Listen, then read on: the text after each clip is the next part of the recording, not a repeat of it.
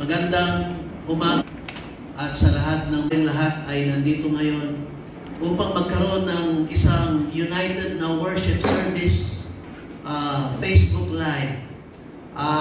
Binabati ko po lahat ng mga churches sa iba't ibang lugar. Binabati po natin lahat ng mga Gcfi churches, lahat po ng mga established churches, lahat po ng mga satellite churches, lahat po ng ating mga affiliate churches. Magandang umaga sa ating lahat. Praise the Lord. Ngayong araw ay dineclare din ng ating gobyerno ang National Day of Prayer. Salamat sa Panginoon sapagkat ang kautusan sa ating gobyerno na inaprubahan ay siyang maglalong pagkakaisahin tayo sa isang damdamin na dapat lahat tayo ay nananalangin sa Panginoon dahil sa nangyayari ngayon. Of course, sa panahon ngayon na maraming natatakot, maraming nangihina, maraming nadidiscourage, tandaan po natin, mga kapatid, na wala po tayong dapat ikatakot kung ang Panginoon ay nasa atin. Amen! Hallelujah! Doon sa aking post kaninang umaga ay nilagay ko doon, today, thousands of church buildings are getting close. Magsasara ang maraming church building in compliance to the government urge to avoid mass gathering, avoid big social interaction. But the reality, you cannot close the church. Church building lang mo ang nagsasara, but the church, you can never close the church because church is not a building. Church are a group of people. Church are people who are called out from darkness into the kingdom of His light. Today, sabihin natin na thousands of churches, church buildings are closing down, but I want you to know that hundreds of thousands of house churches are rising up. Bakit? Sapagkat wala nga tayo sa isang lugar, pero nasa kanya-kanyang tahanan naman. Ang bawat pamilya ngayon ay isang kapilya. Bawat pamilya ay nagiging kapilya. Kaya, congratulations, I believe it's a sort of revival in itself. Alam niyo kung bakit? Nagsara ang maraming church building ngayon. Marami namang house churches ang magbubukas sa kanilang tahanan. Katulad ninyo na nasa inyong mga tahanan. Ang mga preacher generally, sa linggo nyo lang sila naririnig. Pero ngayon, ang daming mga preacher in one day, every day of the week. Dahil nga sa pakiusap ng gobyerno na we will stay home, karamihan sa mga pamilya, we have the luxury of time to listen to the Word. We have the luxury of time to pray. And we have all the time to enjoy our families together. Kaya ako, purihin po ang Panginoon. Sa umagang ito, let me encourage you with the Word of God. Ang ating pong pag-aaralan ngayon, in connection with what's happening today, magtiwala po tayo sa salita ng Panginoon. Ang ating message ay tatawagin natin the King's Word, ang salita ng isang hari. Kanina sa scripture reading ay narinig natin part of the scripture. Ang sabi niya doon, ang salita ng hari ay hindi mababalik. Ang ating scripture ay titignan natin sa aklat ng Ecclesiastes. Ganito ang kanyang sinabi, Ecclesiastes chapter 8 verse 4, where the word of a king is, there is power. Kapag binitawan ng hari ang kanyang salita, may kapangyarihan yon. Maganda nga sa Tagalog kanina sabi niya, ang salita ng hari ay hindi mababalik. Noon narinig ko lang yun as an expression, pero it's in the Bible na ang salita ng hari ay hindi mababalik. Ngayon magbibigay po ako ng tatlong example, tatlong hari sa Biblia na kapag meron silang binitawan na kanilang salita, ito'y kinakanilang tutuparin. Ang dalawang hari ay matatagpuan natin sa aklat ng Daniel. Okay, ang unang hari, ang pangalan niya ay si King Belshazzar. Sa Daniel chapter 5, ganito ho ang nakasulat, the king cried aloud to bring in the astrologers, the Chaldeans, and the soothsayer. And the king spake and said to the wise men of Babylon, whoever shall read this writing and show me the interpretation thereof shall be clothed with scarlet and have a chain of gold about his neck and shall be the third ruler in the kingdom. Ito hong si Belshazzar, after 70 years ng Babylonian captivity, siya na ho ang last na hari. At ang hari ito ay hindi maganda ang kanyang pag-uugali. Actually, ang kanyang ginawa, nilapastangan niya ang kapurihan ng Panginoon sapagkat dinala yung mga holy vessels mula doon sa templo at nag-alay sila ng isang alay na hindi kaaya-aya. It's a paganic worship. Nandoon yung mga holy vessels of the temple. Alam nyo, nagalit ang Panginoon at lumabas ang kanyang daliri at nakasulat doon. May sinulat doon na walang nakakaalam kung anong ibig sabihin nito. Kahit nag-aaburido ang hari, nilapitan niya lahat ng mga astrologers, lahat ng mga wise men, Chaldeans, soothsayers, lahat ng mga manghuhula. Wala silang, hindi nila ito masagot. Kaya ang hari, sa kanyang kagustuhan na malaman ng kahulugan ng naisulat doon sa pader, doon sa wall, nagbigay siya ng isang pangako. At ito ang kanyang pangako, ang sino mang makapagbibigay ng kahulugan nito ay bibigyan siya, susuotan siya ng pula, he shall be clothed with scarlet. Pag sinabing scarlet, actually it's a royal robe. Yan din mo isinusuot ng hari. At bibigyan siya ng kwintas na ginto sa kanyang leeg. At pagkatapos siya magiging pangatlong pinakamataas na tao sa aking kaharian sa Babylon. Nagbigay ng pangako ang hari. Ang sino mang makapagbibigay ng kahulugan ng nakasulat dito ay susuotan ng kulay pula, yung king's robe, at bibigyan ng ginto na kwintas, at pagkatapos ay magiging pangatlong pinakamakapangyarihan.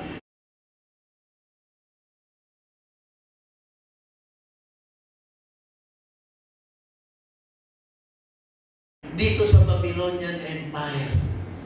Mga kapatid, sa mga nire-respeto na, let the gift be to thyself, and give the rewards to another. Yet I will read the writing unto the king, and make known to him the interpretation. Ang sabi ni Daniel, lahat ng mga regalo mo, mahal na hari, ay para sa iyo na lang yan, at yung mga gantimpala mo ay ibigay mo na lang sa iba. Sapagkat sasabihin ko pa rin ang kahulugan ng mga nakasulat diyan. Hindi ako after dyan sa mga regalo, pero kaya kong ipaliwanag yan dahil nasa akin ang Diyos na makapangyarihan. Dahil na kay Daniel, ang Diyos na nakakaalam ng lahat, kaya niyang ipaliwanag yun at binigyan niya ng kahulugan na ito. Sa verse 25, and this is the writing that was written, many, many tekel of parsin. This is the interpretation of the thing. Many, God had numbered thy kingdom and finished it. Tekel, thou art weighed in the balances and art found not wanting. Peres, thy kingdom is divided and given to Medes and Persia. Mga kapatid, sinabi ni Daniel ang kahulugan ng nakasulat doon ng many tekel of parsin. Mahal na hari, ito ang ibig sabihin ng nakasulat dyan. Yung many na bilang na ang kaharian mo. Tekel, ang ibig sabihin niyan ay tinimbang ka, ngunit natagpuan na ito ay kulang. Peres, ang iyong kaharian ay mahahati sa ibang bansa. Ang kahulugan noon, mga kapatid, ay hindi magandang balita doon sa hari. Pero yun ay consequence ng kanyang hindi magandang ugali sa harapan ng Panginoon. And this is what happened. Sinabi ni Daniel ang ibig sabihin ng interpretation. Bagamat hindi maganda sa paningin at sa pandinig ng hari, bilang isang hari, tinupad pa rin niya ang kanyang pangako. Di ba dapat gagantimpalaan niya yun kasi nalaman niya kung anong kahulugan. Pero ang kahulugan nito ay hindi maganda sa kanya. Pero alam niyo, bilang isang hari, tinupad pa rin niya. Tignan ho natin. Sa verse 29, Then commanded Belshazzar, and they clothed Daniel with scarlet, and put a chain of gold about his neck, and made a proclamation concerning him, that he should be the third ruler in the kingdom. Mga kapatid, laban man sa loob ng hari, kinakailangan gawin niya ito. Maaaring may magrereklamo doon. Bakit si Daniel, ang susuotan niyo ng ginto at susuotan niyo ng pulang damit, at bakit niyo siya gagawing pangatlong pinakamakapangyarihan dito sa Babylonia? Eh hindi naman yan Babylonian. Yan ay isang captive na Hudyo. Yan ay isang bihag lang natin. Bakit gagawin yung pangatlong pinakamakapangyarihang tao sa Babylonia? Ano sasabihin ng hari? Ang salita ng hari ay hindi mababalik dahil ipinangako niya bilang isang hari, kinakailangan tuparin niya. The king's word is irreversible. The king's word is powerful. Even the king himself cannot violate his word. Siya mismo na hari, hindi niya pwedeng bawiin ang kanyang sinabi sapagkat ito'y kanyang binitawan na. Hallelujah. Okay, let's move on. Sa susunod na chapter, sa chapter 6. Sa chapter 5, ang hari na si Belshazzar, tinupad niya ang kanyang pangako. Bakit? The king's word is irreversible. Pero ang hindi niya alam, the King of Kings and the Lord of Lords, God's word is also irreversible. That night, ang hari ay namatay. At ang kanyang kaharian ay nahati sa dalawa. Medes at saka Persia. Bakit? Salita ng mas makapangyarihang hari, walang iba ang Panginoong Diyos na nasa langit. Kaya sa susunod na chapter, ay makikita natin ibang hari na ang sumunod. Pero ang hari ito ay naging kaibigan ni Daniel. Pangalan niya ay si King Darius. Sapagkat, tingnan niyo, lahat ng mga hari sa panahon ni Daniel, kings come and go. But si Daniel nandyan pa rin. Kaya nung sumunod na itong si King Darius, andyan pa rin si Daniel. Isa pa rin siyang prime minister, isa pa rin siyang minister doon sa kaharian. At sa kaharian ni Darius, mas malaking kaharian na ito sapagkat ito'y Medo-Persian Empire. At maraming naiinggit kay Daniel. Maraming naiinggit kay Daniel sapagkat isa lang siyang bihag. Paano siya naging makapangyarihan sa kaharian? Gumawa sila ng isang paraan upang siraan ito si Daniel. Naghahanap sila ng butas na pwedeng ibintang upang siya ay ibagsak. Wala silang makita because Daniel is a man of principle and he's a man of purity and he is a man of purpose. Alam niyo, ginawa na lang nila. Gumawa na lang sila ng isang resolution at pinilit nilang pumirma ang hari na ang sino mang mahuli na nanalangin sa ibang Diyos ay huhulihin at ipapakain sa leon. Ang hari, dahil inisip niya ang kanyang kaharian at wala siyang kaalam-alam doon sa pananampalataya ni Daniel, alam niyang ginawa ng hari, pumirma din siya. Meron siyang napirmahan ng sino mang mahuhuli na nanalangin sa ibang Diyos ay ipapakain sa leon. At yun ho ang naging dahilan kung bakit si Daniel ay nahuli. Pero alam niyo, si Daniel, alam na niya yung kautusan, alam na niya na merong batas na pwedeng maging mitsa ng kanyang kamatayan, pero wala siyang pakialam doon sa utos ng hari. May utos ang hari na sino mang mahuli na nananalangin ay huhulihin at ipapakain sa leon. Pero si Daniel, alam niya, bagamat ito ay salita ng hari, merong mas makapangyarihang hari na nandoon sa langit. At ang kanyang pananampalataya sa pinakamataas na hari ay hindi pwedeng mawala. Alam niya na pwede siyang mahuli, ngunit nananalangin pa rin siya. Nakatingin siya doon sa direksyon ng Jerusalem at nananalangin siya. And sure enough, siya'y hinuli. At ang sabi nila sa hari, mahal na hari, alam namin kaibigan mo siya. Kaya lang nahuli namin siya. Kaya kinakailangan ayon doon sa inyong pinirmahan, ipapakain siya sa leon. Walang magawang hari. Kahit mahal niya si Daniel, kahit kaibigan niya si Daniel, bakit? Salita niya na kanyang pinirmahan. God, the king, si King Darius, he has to fulfill his word. Bakit? King's word kasi yun eh. Salita ng isang hari. Sa chapter 6 verse 13, then the king, when he heard these words, was sore displeased with himself, and set his heart on Daniel to deliver him, and he labored till the going down of the sun to deliver him. Then these men assembled the king and said to the king, "No, O king, that the law is the law of the Medes and Persian is that no decree nor statute which the king established may be changed." Mahal na hari, hindi mo pwedeng baguhin ang iyong salita sapagkat ikaw ang hari dito sa Medes at saka sa Persia. Next verse. Daniel chapter 6 verse 10. Now when Daniel knew that the writing was signed, he went into his house, and his windows being open in his chamber toward Jerusalem, he knelt upon his knees 3 times a day and prayed and gave thanks before his God as he did aforetime. Kahit alam niyang bawal ang manalangin, nanalangin pa rin siya. Nakatingin pa rin siya doon sa bintana papuntang Jerusalem, toward Jerusalem. Wala siyang pakialam kung may utos na nagsasabing bawal ang manalangin. Nanalangin pa rin siya sapagkat alam niya mas makapangyarihan ang kanyang hari na nasa langit kaysa sino mang hari dito sa lupa. Sa verse 16, then the king commanded, they brought Daniel and cast him into the dens of lions. Ayon sa utos ng hari, itinapon nga siya doon sa den of lions. Kuweba na nandoon ang mga nagugutom na leon.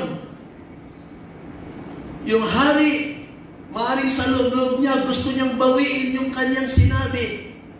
Gusto niyang bawiin yung batas, kaya lang pinirmahan niya yun at salita niya yun, kaya kinakailangan tuparin niya.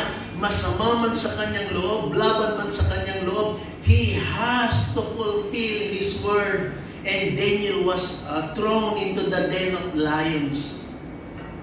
Sa susunod na mga verses, verse 20, katapos siguro ng overnight, sabi ng hari, kumusta na kaya yung kaibigan ko? Kinain na kaya siya ng leon? Pinuntahan niya, nagpunta siya doon sa den, doon sa kuweba, at sumigaw siya, nagbabaka sakaling buhay pa si Daniel. At ito ang kanyang sinabi, he cried out with a lamenting voice to Daniel. Lungkot na lungkot siya at tumawag siya, Daniel, kumusta ka na? Daniel, the servant of the living God, has your God whom you serve continually been able to deliver you from the lions? Daniel, kaibigan ko, kumusta ka na? Yung bang Diyos mo na pinaglilingkuran mo ay natulungan ka niya? Nailigtas ka ba niya dyan sa mga leon? Mga liyong gutom na gutom at mga liyong umaatungal. Maaaring at the back of his mind, wala nang sasagot sapagkat patay na si Daniel na aking kaibigan. Wala akong magawa kasi salita ko kasi yung kinakailangan gawin ko. Paano na yung kaibigan ko? Nagulat na lang siya sapagkat sumigaw si Daniel mula sa kuweba. At ang sabi niya, O King,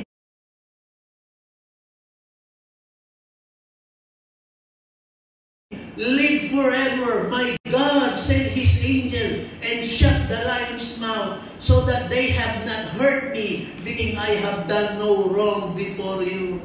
Mahal na hari, sabi niya dito, mahal na hari, mabuhay ka. Mahal na hari, ang Diyos ko ay nagpadala ng anghel at tinakpan niya ang bibig ng mga leon at hindi ako nasaktan sapagkat malinis ako sa kanyang harapan at alam niyo na wala akong kasalanan sa inyo.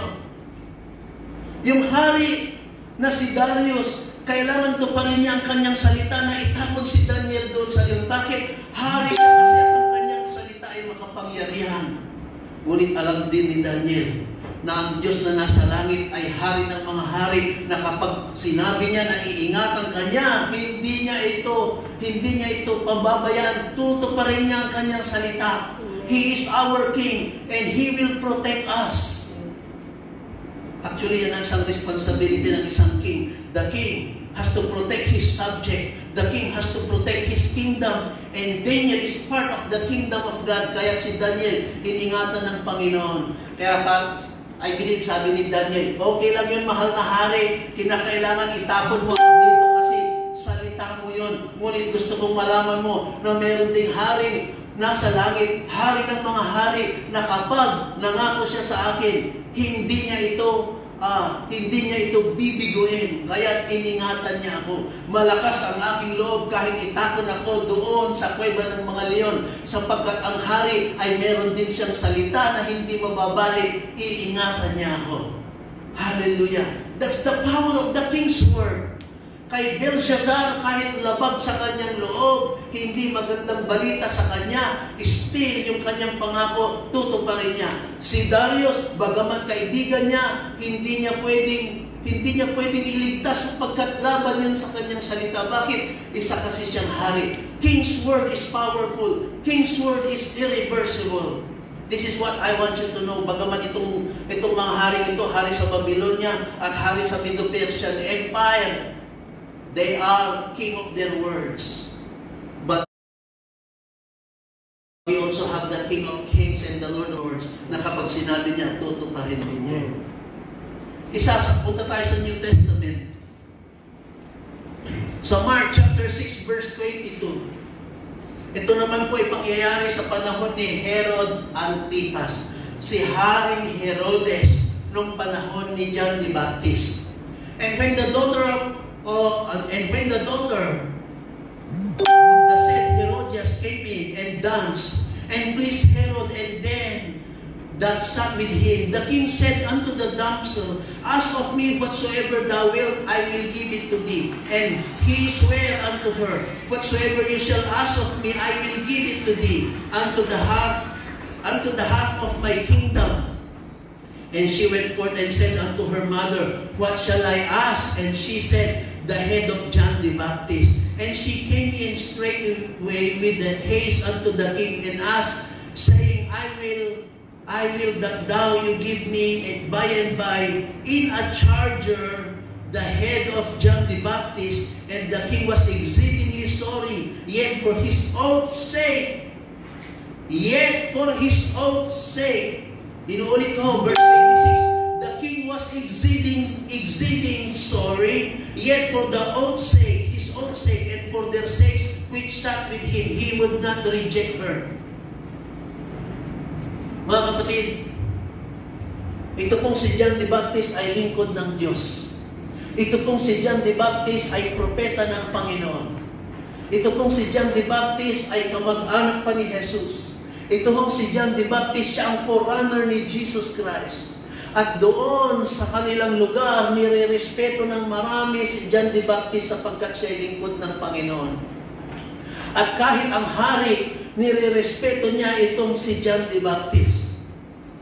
Kaya lang, itong si Herodias, ito kasi si Herodias at saka si Herodes, mag-asawa, pero magkamag-anak. Magkamag-anak, pero may relasyon. Ang anak nila, ang pangalan sa ibang version ng pangalan ni Salome. Ganito nangyari, si Herodias, galit na galit siya kay John the Baptist. Tamang-tama, birthday ng hari. At siya ay nag-prepare ng isang handaan. At sumayaw itong si Salome na anak ni Herodias. Nagustuhan ito ng hari at sinabi niya, Anak, ano man ang gusto mong ibibigay ay hingin sa akin, ibibigay ko yan. Kahit bahagi ng aking kaharian, ibibigay ko sa iyo sapagkat nagustuhan ko ang iyong pagsaya. Itong anak ay nagtanong sa kanyang nanay, Nay, pagkakataon na natin to, tinatanong ako ng hari kung anong gusto kong hingin sa kanya. Tutuparin niya lahat. Kaya itong nanay na ito, sabi niya, ito na, pagkakataon na natin, makakabagi rin tayo kay John the Baptist. Sabihin mo sa mahal na hari, pag tinanong ka niya kung anong gusto mo, sabihin mo yung ulo ni John the Baptist ilagay sa plato. Kaya yun ang ginawa ng bata. Kaya nung tinanong siya ng mahal na hari, Herod Antipas, anong gusto mo? Ibibigay ko sa iyo. Bilang isang hari, tutuparin ko yan. Sumagot yung bata at sabi niya, gusto ko po ng ulo ni John the Baptist, ilagay niyo sa plato at dalhin niyo sa akin. Nagulat ang hari. Actually, ayaw gawin ng hari. Inside of him, meron din siyang takot sa Diyos. Inside of him, meron din siyang respeto kay John the Baptist. Ngunit wala siyang magawa. Bakit? Ipinangako niya kasi. Ano man ang hingin mo, ibibigay ko sa'yo. He was exceeding sorry. Lungkot na lungkot siya. Ayaw niyang gawin. Kaya lang kinakailangan to pa rin niya. Bakit? King's word. Belshazzar, bakit niya pinromote si Daniel? King's word. Ganon din ang Haring Darius. Bakit niya ipinatapon si Daniel doon sa kuweba ng leon kahit ayaw niya? King's word.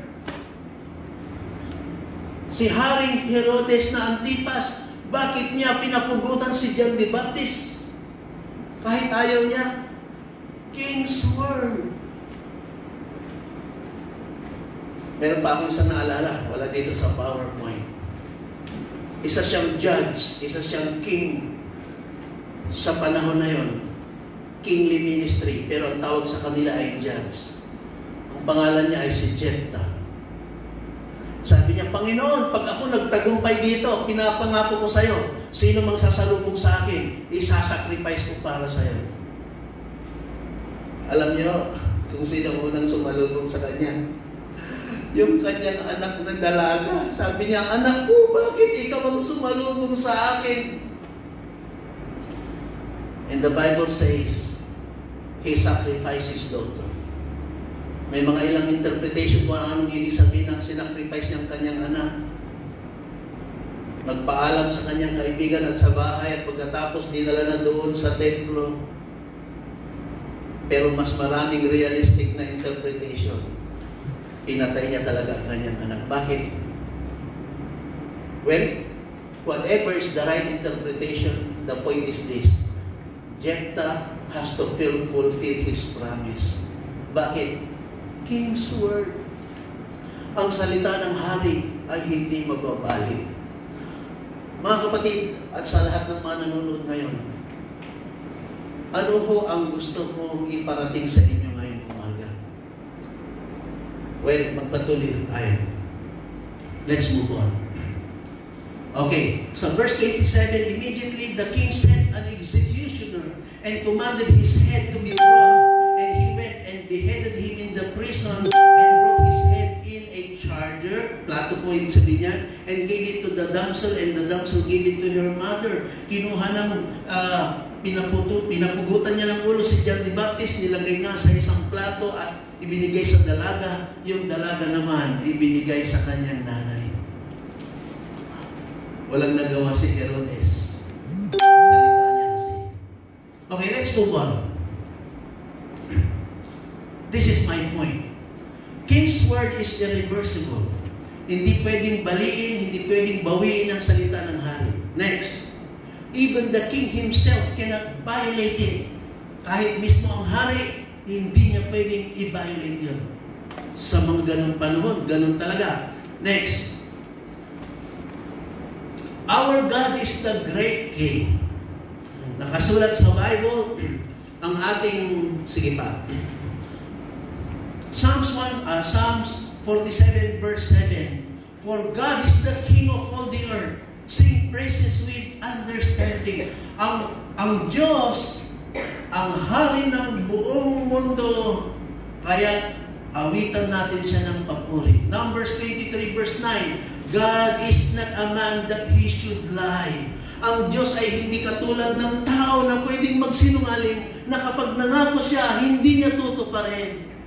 Ang Diyos po, mga kapatid, ay hindi katulad ng tao na pwedeng siyang magsinungaling. Ang Diyos, kapag ito'y kanyang salita, ito'y totoo at mapagkakatiwalaan. Bakit? It's the King's Word. Let's move on. Next. Dalawang verses, Isaiah 55:11. Diyos mismo ang nagsabi, so shall my word that goes forth out of my mouth, it will not return unto me void, it will accomplish what I please, it will prosper in the things whereto I have sent it. Ang aking salita ay hindi babalik sa akin na walang nangyari. Tutuparin niya ang aking kalooban at ito ilalago kung saan ko ito ipinadala. Jeremiah 1:12, I will hasten my word to fulfill it. Sabi niya, then the Lord said to me, you have seen well, for I am ready to perform my word. Ganun daw sa ng Panginoon na ang kanyang salita ay matutupad. Bakit? King's Word. Well, sa araw na ito, maraming mga tao, minsan sila'y bigo, minsan sila nadi-discourage at nadidismaya sapagkat mga pangako ng tao ay hindi natutupad. Pero kung titingin tayo sa ating Diyos, na hari ng mga hari, na ang kanyang mga salita ay totoo at irreversible, then lahat ng kanyang mga pangako sa kanyang salita ay ating mapanghahawakan. Amen? Amen. Okay, let's move on. Isang verse. If my people, this is a promise.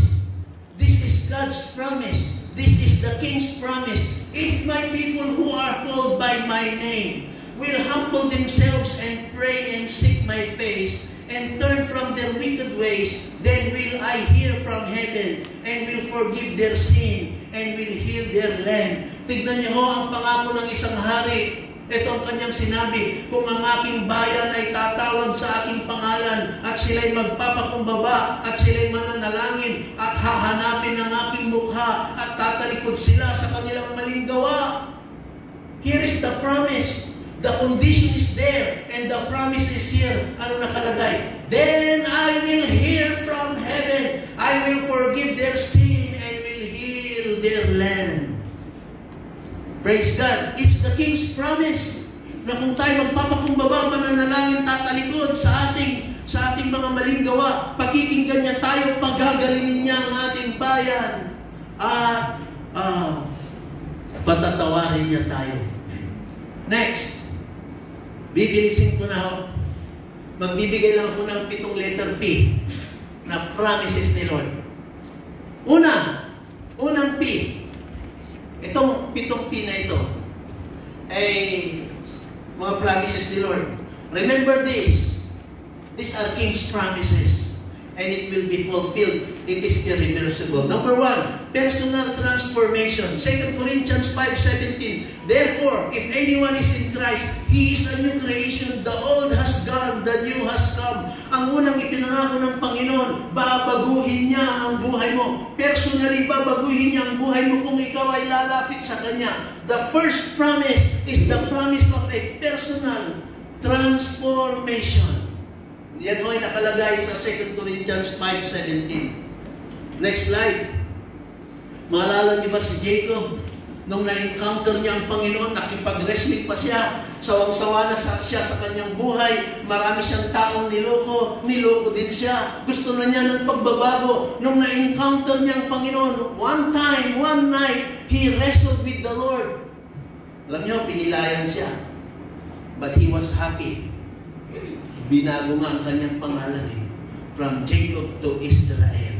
At doon ho nag-umpisa ang pagbabago ng kanyang buhay. Yung mga naghahanap ng totoong pagbabago. Kung naghahanap po kayo ng totoong personal transformation, hindi ho reformation ang kailangan, hindi ho reforma ang kailangan natin. Ang kailangan natin, pag tinanggap mo si Jesus, bibigyan ka niya ng bagong buhay, and it is a personal transformation. A change of image, a change of nature. Katulad ng babaeng ito, the woman at the well, nung na-encounter niya ang Panginoon, iniiwasan niya ang mga tao sapagkat siya ay nagkaroon ng limang asawa. At yung pang-anim ay hindi niya talaga asawa. Pero nung na-encounter niya ang Panginoon doon sa balon, nag-umpisang magbago ang kanyang buhay. Personal transformation comes from the Lord. Magpatuloy po tayo. Next. Pangalawa, presence of God.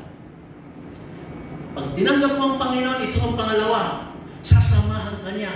This is the King's Word. This is a King's Word na kapag ang hari ay nasa iyo, walang virus na pwedeng lumapit sa iyo. Hallelujah. Psalms 22:3, yet you are holy, you who are enthroned upon the praises of Israel. Ikaw ang banal, ikaw na nakaupo sa trono ng papuri ng Israel, lalo na kapag pinupuri natin siya, ang kanyang presensya ay bumababa sa atin. I remember Psalms 23, verse 4, though I walk through the valley of the shadow of death, I will fear no evil, for you are with me. Your staff and your rod, they comfort me. Kapag kasama mo ang Panginoon, dumaan ka man sa anino ng kamatayan, wala kang katatakutan. Amen? Because God's presence is with you. Let's move on. Remember the prodigal son. Iniwanan niya ang kanyang ama at lahat ay naubos.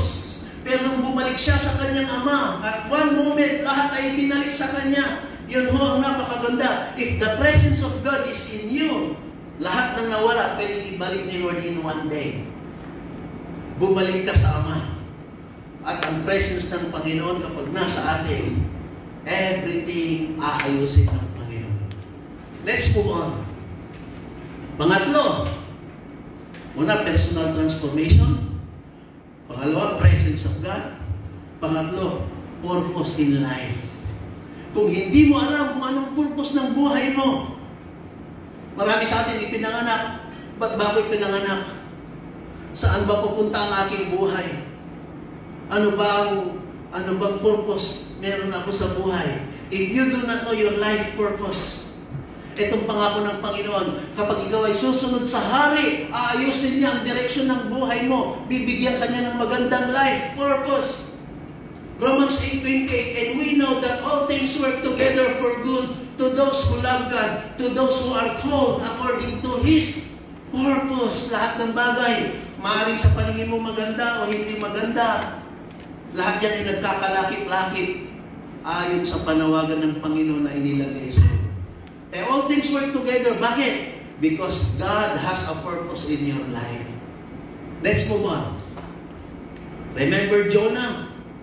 Dahil may purpose ang Panginoon sa kanyang buhay, he tried to run away from God. But yung life purpose meron siya. Hindi niya pwedeng iwanan. Hindi niya pwedeng takbuhan. If God has placed a purpose in your life, you can never run away from God. Sa bandang huli, ay sumunod din siya, and he realized na napakaganda ng plano ng Diyos sa kanyang buhay. Ginamit siya mightily sa isang revival na nangyari sa Nineveh. Hallelujah. Let's move on. Number 4, physical healing. I have seen His ways, I will heal him. I will lead him also and restore comforts unto him. Isa pang verse, Isaiah 53 verse 5. By His stripes we are healed. Physical healing is a promise. Lahat ng mga sugat ni Jesus doon sa cross ay isang pangako na nagsasabing anuman ang sakit, karamdaman meron ka ngayon, pagagalingin ka niya. Why? It's a promise. Confirmation is already on the cross. Tinanggap niya lahat ng mga sugat. You can claim your healing. He is our Jehovah Rapha. He is our doctor. Bakit? It's the King's promise. King's word. Let's move on. Alala niyo ba si blind Bartimaeus? Sabi ni Lord sa kanya, ano bang gusto mong gawin ko sa iyo? What do you want me to do for you? Ang sabi ni Bartimaeus, Lord, I want to see. And immediately, he got healed. He received his sight. It's a physical healing. Kaya, sino man po may sakit, may karamdaman po sa inyo, the Lord is our greatest doctor. He is our physician. Claim your physical healing today. By faith, it shall be yours. Whether instant or gradual, ang importante, pagagalingin ka ng Panginoon. Bakit? 2,000 years ago, tinanggap na niya lahat ng sakit at karamdaman natin. Hindi lang ho kasalanan natin ang kanyang tinanggap doon sa cross. Pati lahat ng sakit at karamdaman natin, binayaran na rin niya, mga kapatid. Let's move on. Remember, Hezekiah, King Hezekiah, mamamatay na, napuspon pa. Binigyan pa siya ng 15 taon. Dito, well, God does not change. The Bible says, He is the Lord and He does not change. Yung kanyang decision, sometimes it can change. But His nature, His character, His being loving, merciful, His gracious, it can never change. Mga kapatid, sa anumang nangyayari ngayon, at this point in time, na nangyayari itong global crisis na ito, there are many questions thrown to me. Questions that I cannot answer at this point in time because I don't have the monopoly of truth. But one thing is sure, you can always question God, but you cannot question His character. He is always good and He is always merciful. Na kahit na mamamatay ka na, kung lalapit ka pa sa Kanya, bibigyan ka pa ng pangalawang pagkakataon. Let's move on. Number 5, protection. Ito ang hinahanap ng maraming tao ngayon.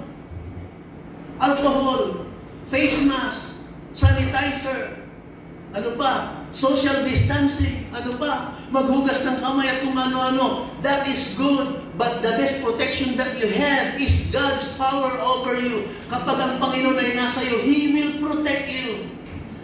Psalms 12:5, because of the oppression of the weak and the groaning of the needy, I will now arise, says the Lord. I will protect them from those who malign them.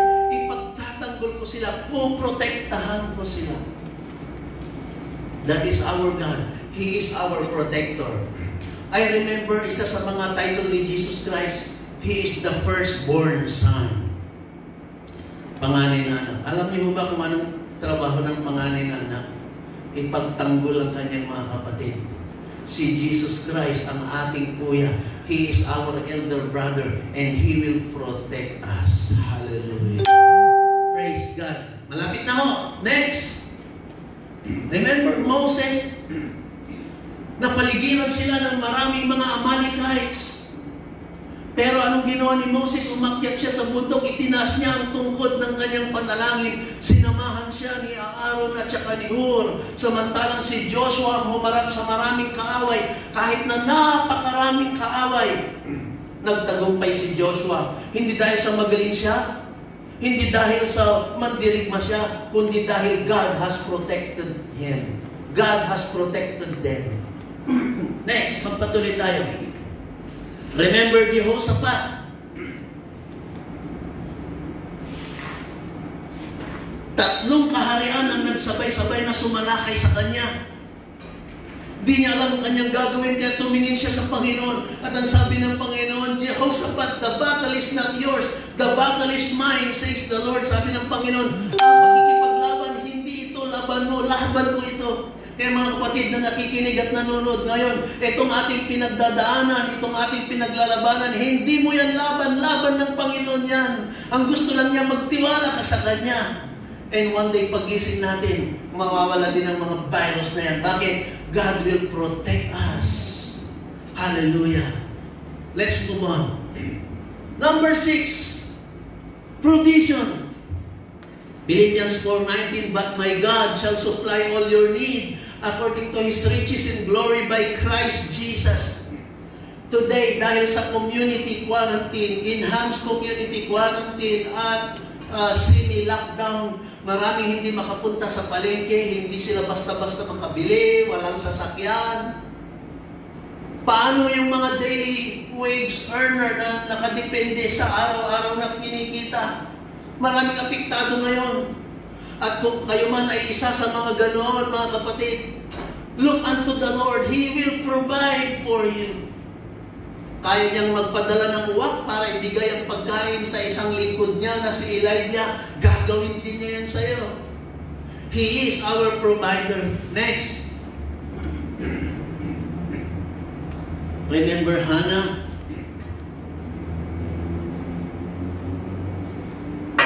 Hannah was praying for a son. Dahil noong unang panahon kapag isa kang baog, paningin ng mga tao sa iyo, ikaw ay nasa silong ng sumpa. Pinagtatawanan siya ng tao, kaya sabi niya, Lord, provide for me a son, and I promise, pag binigyan mo ako ng anak, ibibigay ko rin sa iyo. Pero alam niyo, si Hannah ay baog. Pero kahit sarado na ang kanyang tiyan, ang kanyang bahay bata, kung si Lord ay magpo-provide, walang imposible. One day, narinig ng Panginoon ang kanyang pag-iyak at binigyan siya ng anak. Bakit? Because God is our provider. Let's move on. Last, promotion. Kapag pinangako ng Panginoon na ipopromote ka niya, ipopromote ka niya. Psalm 75:7. God will put down one and He will set up another. Sabi rin niya doon, promotion does not come from east nor west. Promotion comes from the Lord. Pwede tayo magpapugi point sa kung sino tayo gustong lumapit para tayo mag-promote. Pero pwede kang mabigo. Kapag kay Lord ka lumapit, He will promote you. Even those who are not qualified, God can promote. Bakit? Siya mismo ang nagsabi, kaaawaan ko ang gusto kong kaawaan, kahahabagan ko ang gusto kong kahabagan, kahit hindi ka qualified. Pag na-bless si Lord sa'yo, i-qualify ka niya at ipopromote ka niya. Amen, amen. Hallelujah. Next slide. Remember Joseph? Ibininta ng kanyang mga kapatid. Itinapon siya sa balon at ibininta at pinagbintangan ng hindi totoo at nakulong kung saan-saan siya napunta. Pero nauna na yung promotional promise ng Panginoon sa kanya, yung dream na binigay sa kanya. At kahit anong pagdaanan niya, from the pit to the prison, one day, he was in the palace. Why? Promotion yun eh. And God has a promise to promote us. Ipo-promote ka niya, mga kapatid. Ano man ang pinagdaanan mong kabiguan,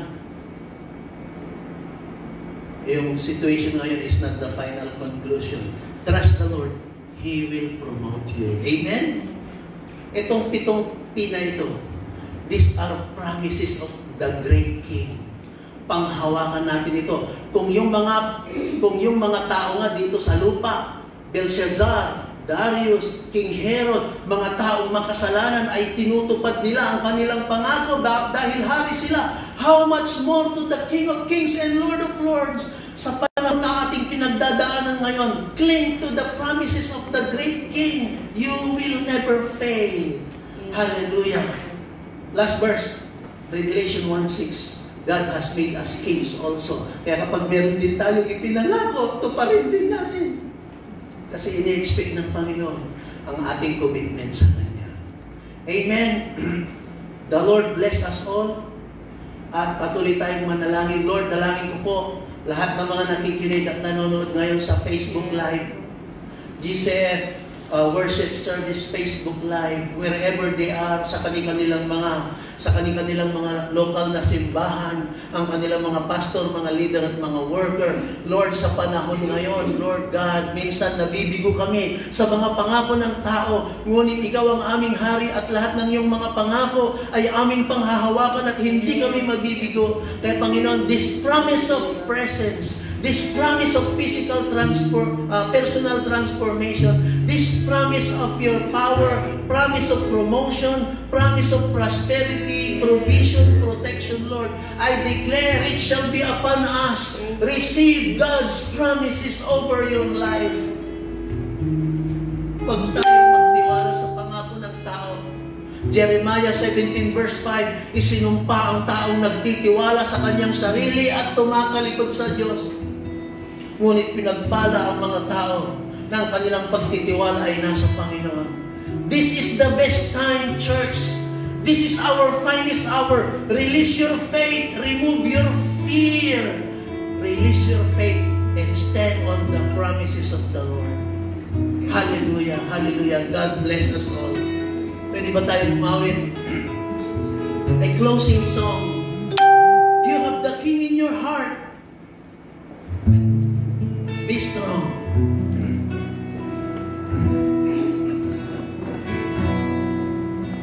Ako'y nagtitiwala sa'yo. Yes, Jesus. Kalakasan ko'y nanggagaling sa'yo. Amen, amen. Ako'y nagtitiwala sa'yo.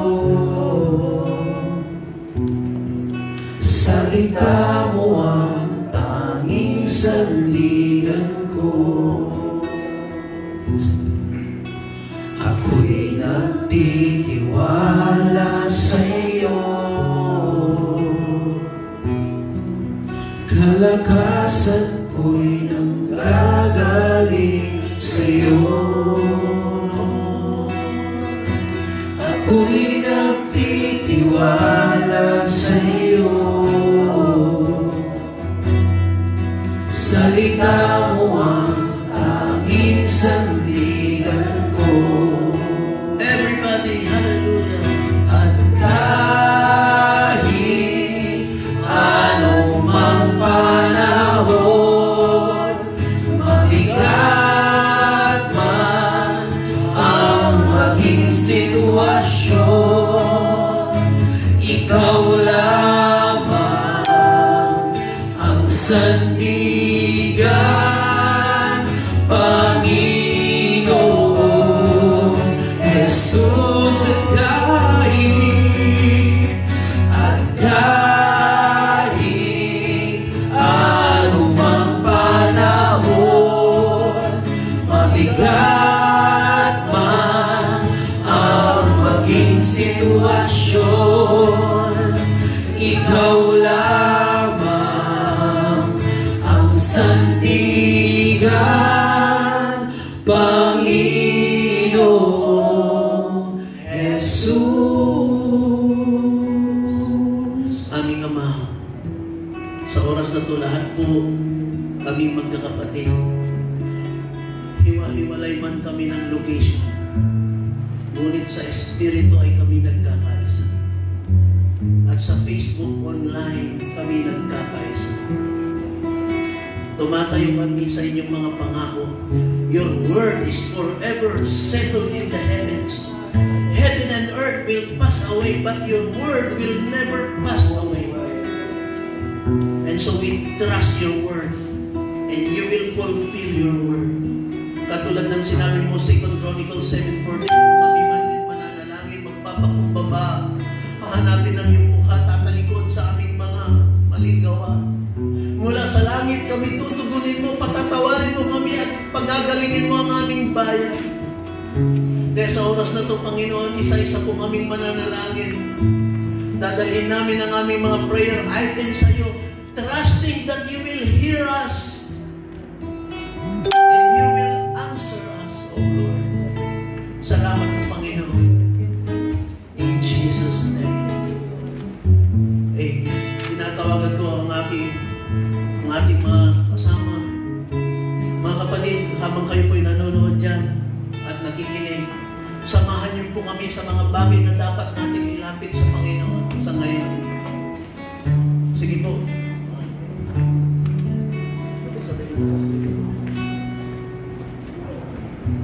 Sige po tayo po'y manalangin. Una po ating po panalangin ng ating po mga leaders, ating po bansa. Tayo sabay-sabay na manalangin. Heavenly Father, I pray for our nations, our leaders, O God. Give our leaders wisdom that they may be able to do things beyond their understanding. Give the President, the Governor, the mayors, O God, grace and courage to make sound decisions that align with your will for this nation. In Jesus' name I pray. Amen. Hallelujah. Sabay-sabay po tayong manalangin. Panalangin ng kaligtasan para sa ating mga frontliners. Aming Diyos, sa oras nito, kami po ay dumudulog sa inyong kapangyarihan. Nagpapakumbaba at humihingi ng inyong gabay, biyaya at awa. Lalong-lalo na sa panahon ito na ang buong mundo ay nababalot ng kaaburiduhan, takot at hinagpis. Subalit, Panginoon, kami po ay tumatayo sa inyong salita na sa panahon ng pagkabalisa, Ikaw, O Diyos, ang aming sandigan at Ikaw ang pinanggagalingan ng aming kalakasan, kapayapaan at kaligtasan.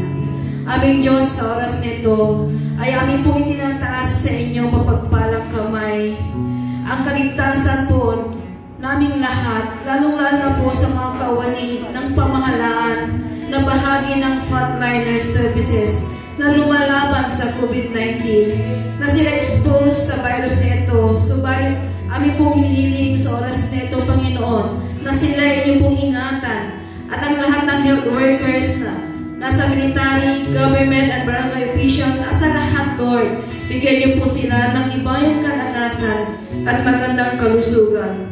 Ng pasensya at pangunawa, dalangin namin ang kanilang kaligtasan at sa aming lahat.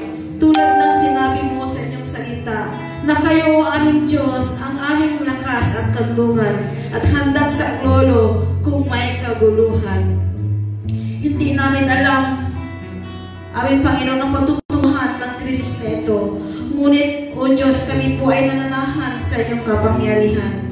At sa panahon, Panginoon, ng kalungkutan, kayo po ang aming kagalakan. Sa panahon ng kaguluhan, kayo po ang nagbibigay ng kapayapaan. Sa panahon ng kakulangan, kayo po ang aming kasapatan. Sa panahon ng sakit at karamdaman, kayo po ang nagbibigay ng kagalingan. Kami po, aming Diyos, ay umaasa sa inyong kapangyarihan. At nagpapasalamat po kami, Panginoon, dahil lagi po kayong andyan. Ang presensya niyo po ay niyo po kami laging sinasamahan kaysa man kami magpunta. Dahil po, O Diyos, na ingatan niyo po kami lahat. Ang aming pamilya, ang aming mga anak, ang aming kamag-anak, at sa lahat, Panginoon, na nakakarinig ng panalangin ko, Lord God, ay niyo po silang ingatan, O Lord God. Maraming pong salamat, O Diyos. Ito po ang aming panalangin sa inyong mga pangyarihan, pangalan, O Lord God, na kayo lang po, Panginoon, ang karapat dapat na papurin at sambahin. Ito pa ang panalangin namin sa pangalan ni Jesus na aming Panginoon ang kayong magligtas. Amen and Amen. Hallelujah.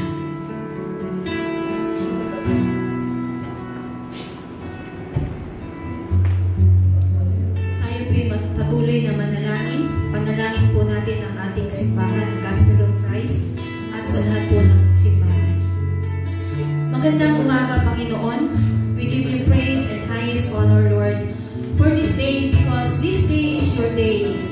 Only you alone should receive this kind of worship, O God, because you are our God. You are the King of Kings. You are our loving God, a powerful God, full of compassion, a very faithful God. Panginoon, sa pangalan ni Jesus, naming Diyos at tagapagligtas, narito po kami, humihingi ng iyong awa at habag sa bawat isa po sa amin, Panginoon. Amin pong itinataas ang aming mga panalangin para sa aming simbahan, ang buong Gospel of Christ Fellowship Churches, at sa lahat po ng mga simbahan, Panginoon, na iyong itinatago, Diyos. Na ang bawat simbahang ito ay patuloy na sumamba at kumapit sa iyong mga salita at pangako. Ang mga simbahang ito, ang maging mga daluyan ng pagpapala sa bawat barangay at bawat bayan sa pamamagitan ng espiritual na pagpapala, at kung ano bang mga aspeto pwede mo silang gamitin, Panginoon. Amin din pinapanalangin ang bawat bumubuo ng mga simbahang ito, ang mga kapatiran, Panginoon. Patuloy na sila po ay lukuban mo ng iyong banal na dugo bilang kanilang proteksyon at patuloy na sila ay gamitin mo sa kanilang mga pamilya, lalo na sa panahong ito ng pagsubok namin, Panginoon. Amin ding pinapanalangin ang mga lingkod mo, mga pastors, Lord God, na sila ay bigyan mo ng katatagan katulad ni Daniel at karunungan katulad ni Solomon upang ang iyong mga salita ay maipahayag sa kahit anumang paraan sa bawat sulok ng mundo. Sila po, Panginoon, ay ingatan mo at proteksyonan sa lahat ng pagkakataon. Panginoon, maraming salamat po.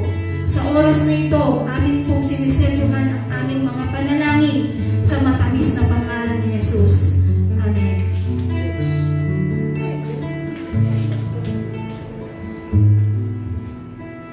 Sige po mga kapatid, patuloy tayong lumapit na magkaisa sa ating Panginoon. Ating ilapit ang mga kapatiran natin na apektado sa COVID-19. Hallelujah.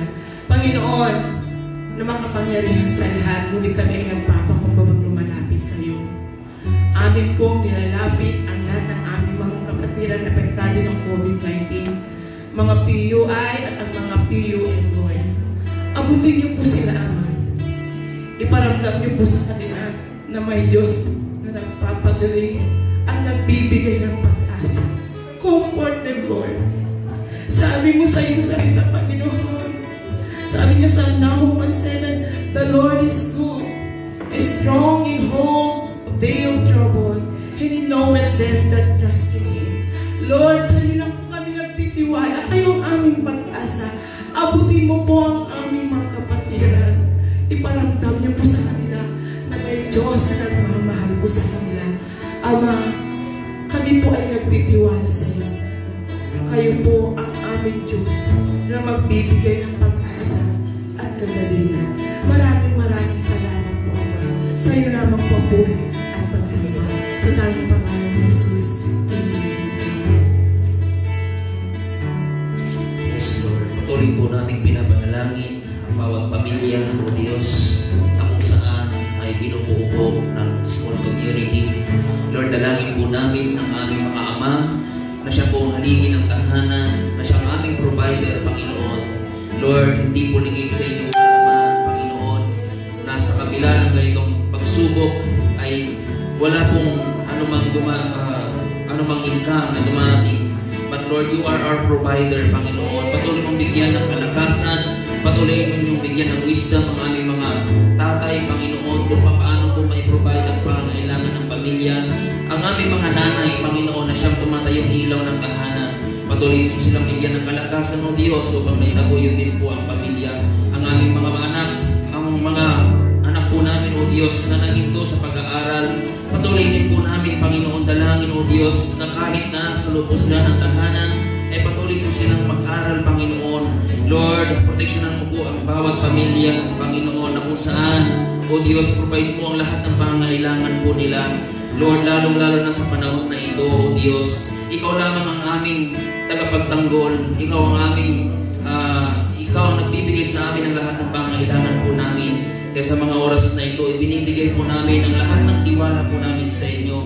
Patuloy mong pagpalay ng bawat pamilya, lalong-lalo na po ang pamilya, O Diyos, ng Gospel of Christ. Hallelujah, hallelujah. Oh, praise your name. Ito po ang aming dalangin sa pangalan ng aming Panginoong Jesus. Amen.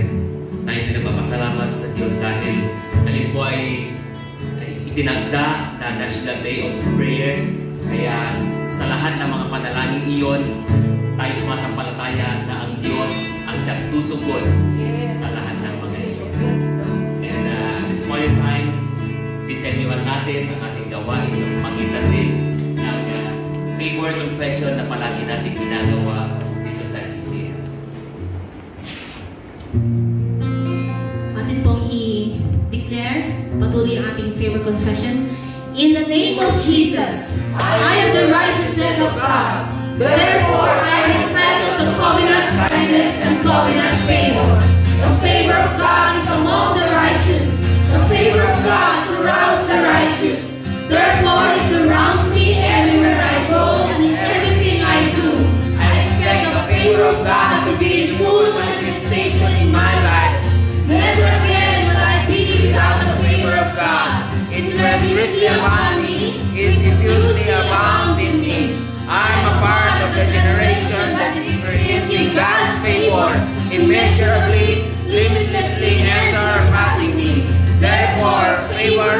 success, supernatural increase, promotion, restoration, honor, increased access, greater victories, recognition, prominence, preferential treatment, petitions granted, policies and rules changed and problems solved in which I do not have to fight. The favor of God is on me and those before me. Therefore, my life will never be the same. This is the year of God's favor in my life. That is the favor of God. In Jesus' name, amen. Amen. Praise God, praise God. Bago tayo mag-close in prayer and benediction, mga kapatid, every 5 days mula ng linggo, meron po tayong family communion. Kaya sa inyong tahanan, please prepare biscuits, flakes, or whatever, grape juice, strawberry juice. At sa Martes ng gabi, alas 6, everybody, especially lahat ng mga Gcfi at sa lahat ng mga ibang kapatiran Kristiyano, you can join us for a family communion on Tuesday. And at the same time, ay yun kung gustong mag-fasting, kahit na 1 meal lang ho, let's say lunch, wag tayo mag-lunch, kundi mag-devote po tayo sa prayer and fasting for the nation. Please join us. Hallelujah. At pagkatapos sa isang linggo ay may communion din ho kasi 5 days po yan. Kaya the Lord bless us all. Lahat ng mga GCF family, thank you for watching. This is our battle cry. Bless God. Breathe in, build up, and brush out. Amen. Praise God from whom all blessings flow. Praise Him, all creatures here below. Praise Him above the heavenly hosts. Praise Father, Son, and Holy Ghost. Amen. Father, in spite of this global crisis, the gates of hell will never prevail. Because your church is victorious, triumphant. Your church is on the offensive side. One day, lahat, Panginoon, ng mga virus ng coronavirus ay mamamatay. Ang iyong kaluwalhatian at kalooban ang magpapatuloy. Salamat po sa ngalan ng Ama, Anak at Espiritu Santo sa iyong lahat ng Panginoon. At kayo namang mga kapatid, ingatan kayo ng Panginoon saan nang kayo magpunta. Pagpalain niya lahat ng inyong gagawin hanggang sa magkita-kita tayo muli sa takdang panahon. Loobin ni Lord, ay pwede na tayong loobin ni Lord pagkatapos ng quarantine na to, the church will be more and more victorious. In Jesus'